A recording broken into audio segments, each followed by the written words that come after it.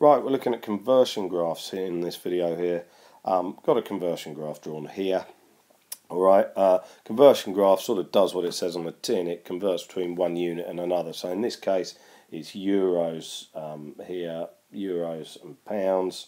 Okay, it could be I don't know, miles to kilometres, it could be pints to litres, it could be anything you like really, as long as it's 2 units. So there you go. That's what a conversion graph is.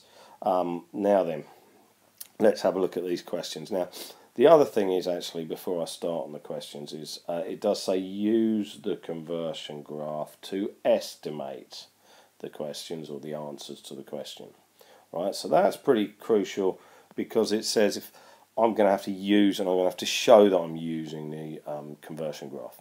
Alright, so it says if I exchange £15, how many euros will I receive? Now, to prove that I'm using the graph, what I'm going to do is take my ruler, I'm going to draw a straight line up from 15 and then across. Oh, actually I'm slightly off there, so let's just rub that out there. So it goes there and perfect, because actually £15 on this graph is exactly 18 euros.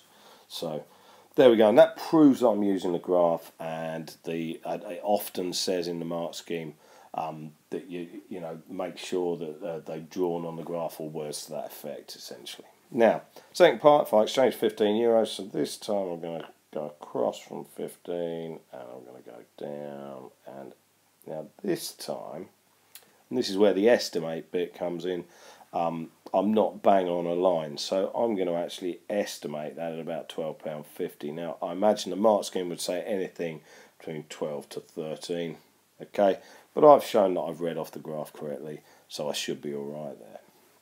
Now, the third part says if I exchange £45, how many euros will I receive? Now, unfortunately, it only goes up to 20, so I've got to find a number that goes into, or a factor of 45, read that off and then scale it up. Now, fortunately, 15, which I calculated earlier, right, goes exactly into 45. I know that £15 is 18 euros. So I also know that 15 times 3 is £45. So to get my answer, all I'd have to do would be 18 euros times 3. And all you keen darts fans out there will tell me that's 54. Okay, and there's my answer. So I'm just going to circle that actually in a different colour. What should we use? Yellow. There we go. Right, that would be my answer there.